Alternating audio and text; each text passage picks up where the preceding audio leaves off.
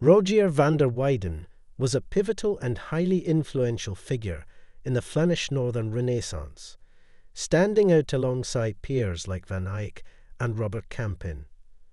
He served as Brussels' official painter, creating artworks for the Duke of Burgundy, who ruled the area then. Van der Weyden's innovative group arrangements and compositions in both portraits and biblical scenes profoundly inspired future generations of artists. His talent for depicting deep emotions distinctly marked his contributions to European art. Van der Weyden, similar to his contemporaries, focused on precise observation and detailed depictions, skillfully blending realistic details with a strong sense of line and design on the surface. Despite the absence of signatures on his works, his unique style, along with detailed technical analysis and historical documents, has allowed experts to attribute a specific collection of art to him, though this collection is subject to debate. Van der Weyden made a significant impact in how emotions were portrayed in art, being the first in Europe to paint figures that are visibly crying. His masterful compositions, placing figures in intimate spaces that seem to reach out to the viewer, amplify the emotional expression, creating a profound effect. Michelangelo, nearly a century later, hinted at Van der Weyden's influence, stating that Flemish painting could move viewers to tears in a way that Italian painting could not. His work set a precedent in composition, partly due to workshop practices at the time that involved reusing patterns for different artworks. Van der Weyden is credited with inventing the devotional portrait diptych, a two-panelled work showing a praying individual opposite a religious scene, usually the Virgin and Child. This format was widely adopted by other artists. Moreover, Van der Weyden ingeniously merged illusionistic elements with his paintings, blurring the lines between three-dimensional sculptures and the flat yet vivid colours of painting. While Van Eyck used mirrors to suggest the viewer's presence, Van der Weyden framed some of his paintings in a way that figures seemed to interact with or extend beyond the frame. This technique was intended to make the viewer feel as though the scene was unfolding within their own space and time, enhancing the immediate experience of the artwork.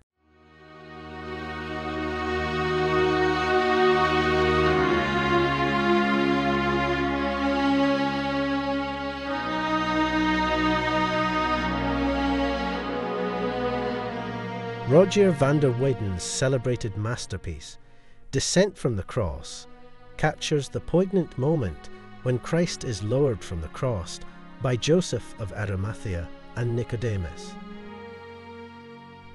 Set against a compact backdrop, the painting masterfully includes a multitude of figures, among them Mary Cleophas, John the Evangelist, Mary Salome, the Virgin Mary, and Mary Magdalene. The painting's aim is to provoke a profound emotional reaction from its audience through the grief-stricken expressions and poses of the characters. It draws a poignant parallel between the swooning Virgin Mary and her lifeless son, embodying the modern devotion movement's focus on personal empathy with Christ's passion. The use of a confined space and the intentional ambiguity in spatial and conceptual elements enhance the scene's immediacy and impact. Van der Weyden's technique creates an unsettling effect, notably through the illogical placement of the ladder relative to the cross, suggesting he sought to blend the realism of a life-sized, polychromed altarpiece with the vibrancy of a theatrical performance. Descent from the Cross significantly influenced the art world, sparking a wave of copies and adaptations. Van der Weyden, along with his Northern European contemporaries, introduced a new level of emotional depth and detail to their work, distinct from that of their Italian counterparts. This painting, featuring the central panel of a triptych, sadly lost its two side panels over time. Van der Weyden, renowned for his portrait work, captures the unique individuality of each figure's face, suggesting that they were modelled after real-life subjects.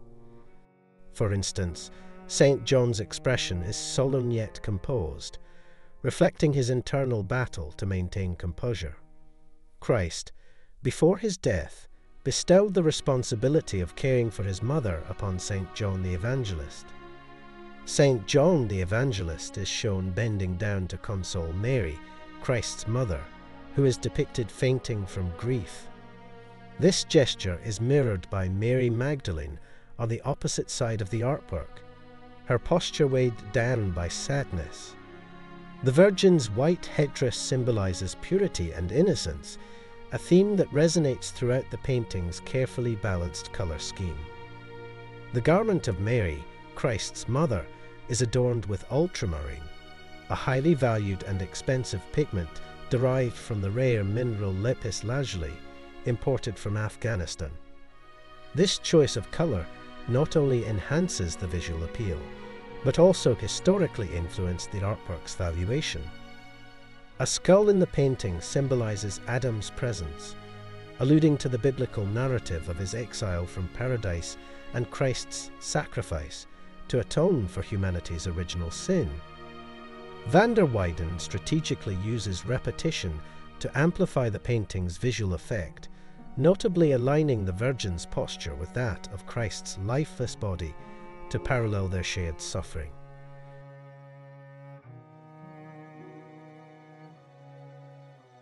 Joseph of Arimathea, depicted supporting Christ's body, was a wealthy man who played a pivotal role in Christ's burial, offering his own intended tomb for Christ's interment.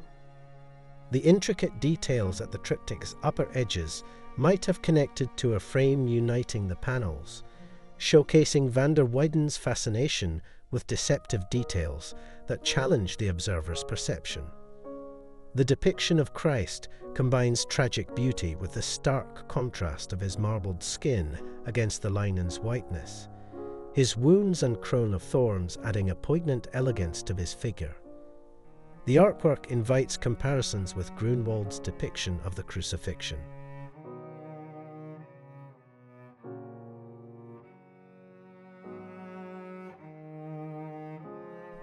Mary Magdalene, marked by her jar of ointment, is captured in a pose of deep despair, embodying inconsolable sorrow.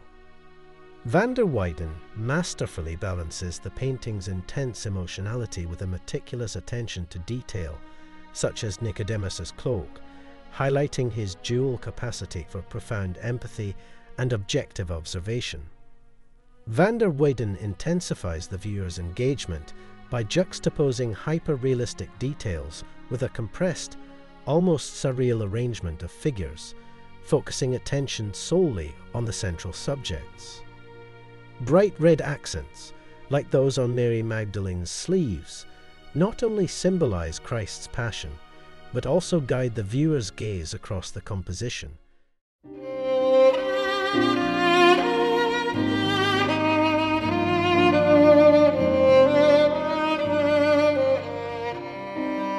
This artwork is one of the only 3 remaining pieces of what was likely a larger altarpiece, portraying the Virgin and Child with saints. This is supported by a later drawing that captures a more complete view of the original altarpiece. In the full composition, Mary Magdalene would have been positioned in the lower right corner, next to the seated Virgin and Child. Mary Magdalene is shown with her traditional symbol, a jar of ointment, believed to be used by her to anoint Jesus Christ's feet. She wears a luxurious fur-trimmed overdress and a golden underdress, and is depicted reading from a book, likely a Bible, encased in a protective cloth cover typically used for valuable texts. Her deep engagement in reading reflects her devoutness. The painting also hints at the presence of 2 other figures, likely St. John the Evangelist, depicted in red and kneeling before the Christ child, and St. Joseph, clothed in a blue cloak, standing behind Mary Magdalene. Vander Weyden's painting stands out for its intricate detail, such as the jewels along the hem of Mary's dress, the readable text in her book, and the miniature figures set in a landscape seen through a window. Mary's features and hands are rendered in a style that's elegantly simple and slightly abstract, marking Rogier's signature style. However, some aspects of the painting, like the cabinet and the floor, appear less refined, suggesting they might have been completed by assistants in Rogier's workshop.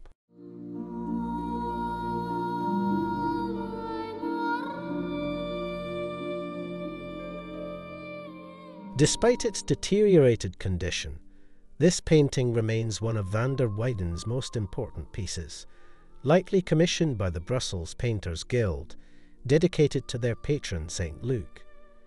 This guild celebrated St. Luke for his Gospel, which detailed the life of Mary, recognizing him as her first portraitist. This artwork is possibly the earliest to show St. Luke drawing the Virgin and Child.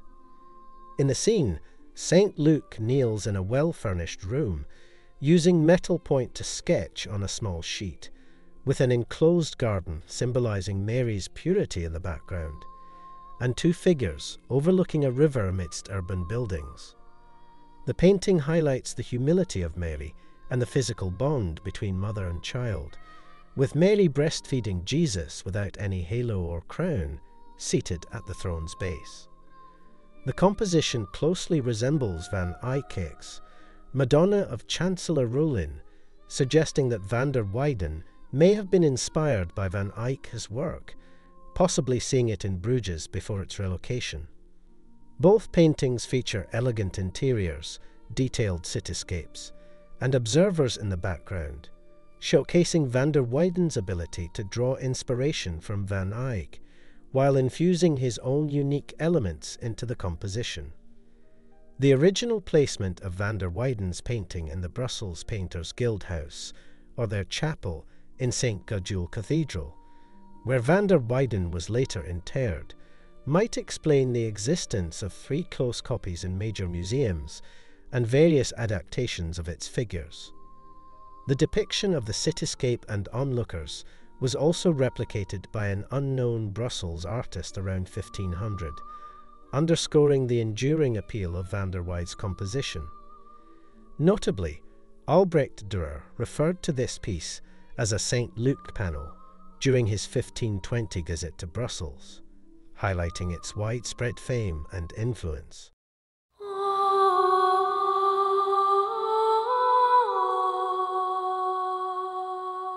The triptych altarpiece consists of 3 panels. The left panel shows the nativity scene with Mary and Joseph. The center panel features a Pietà, depicting Mary mourning over the dead Christ. And the right panel illustrates Christ revealing himself to Mary after his resurrection, with the event also portrayed in the background landscape. This sequence effectively narrates pivotal events in Mary's life. Angels holding banderoles above each scene proclaim the Virgin's crowning for her virtues.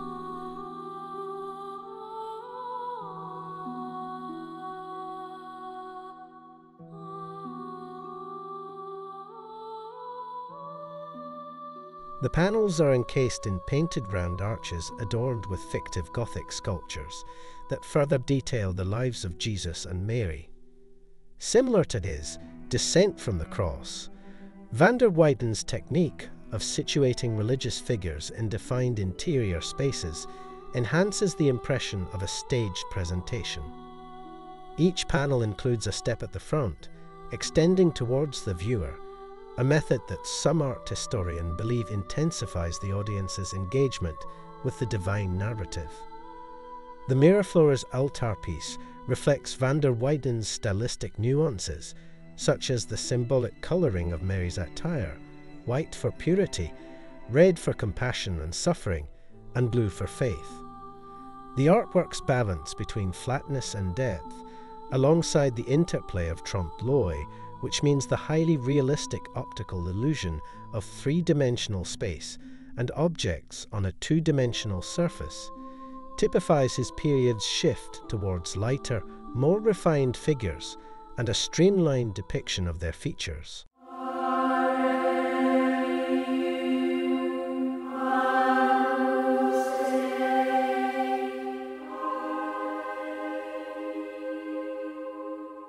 The Crucifixion triptych likely started as a single piece, featuring trente-loe frames that created the illusion of three separate sections. These Fox frames are still visible around the two side panels. The central panel vividly captures the crucifixion, with Mary and St. John on the left, and the painting's patrons on the right, barely separated from the sacred event by a crack in the ground. This integration of donors with holy figures, almost indistinguishably, is possibly a pioneering approach in European art. The left panel showcases Mary Magdalene holding her signature jar of ointment, while the right panel presents Saint Veronica displaying the cloth that bears the imprint of Christ's face, a relic of her compassion during his ordeal. Above, against a serene blue sky, four mournful angels add to the scene's solemnity. In keeping with early Netherlandish tradition, the backdrop features a landscape reminiscent of Northern Europe rather than Jerusalem's actual landscape, where the crucifixion took place according to the Bible. The inclusion of onion-domed towers among typical northern architectural styles introduces an exotic flair, bridging the biblical past with the contemporary viewer's world. This setting enables viewers to connect with the depicted biblical story more personally and empathize with the character's profound sorrow. The artwork focuses on capturing the deep emotional states of its figures. The both Marys are shown in tears. St. John appears stunned and distraught, and both the donors and St. Veronica are depicted in moments of devout reflection and worship. An inscription and coat of arms on the back of this painting confirm the subject as Philip de Croy, a notable figure in the court of Philip the Good, Duke of Burgundy. Philip held several titles, such as Lord of Sempi, Lord of Quievrain, and Count of Chimay.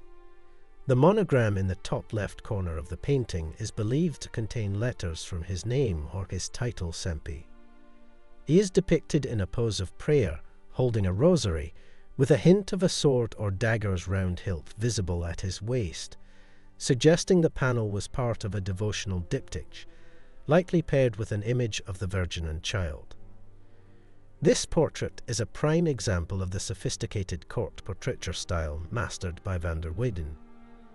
The artist has rendered a true likeness of Philip de Croy, while also stylizing his features for a more refined appearance, possibly elongating them, and crafting an almost idealized elegance.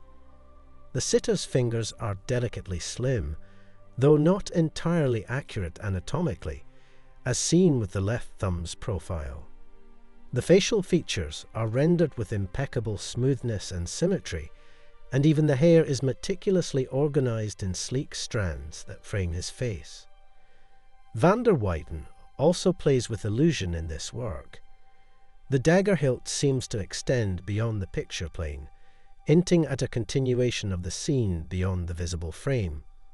Furthermore, the background, at first glance a simple monochrome surface typical of earlier portraiture styles, reveals itself upon closer inspection to be a textured fabric backdrop, marked by folds. This attention to detail and illusionistic effects underscores Vander Weyden's skill in blending realism with artistic refinement.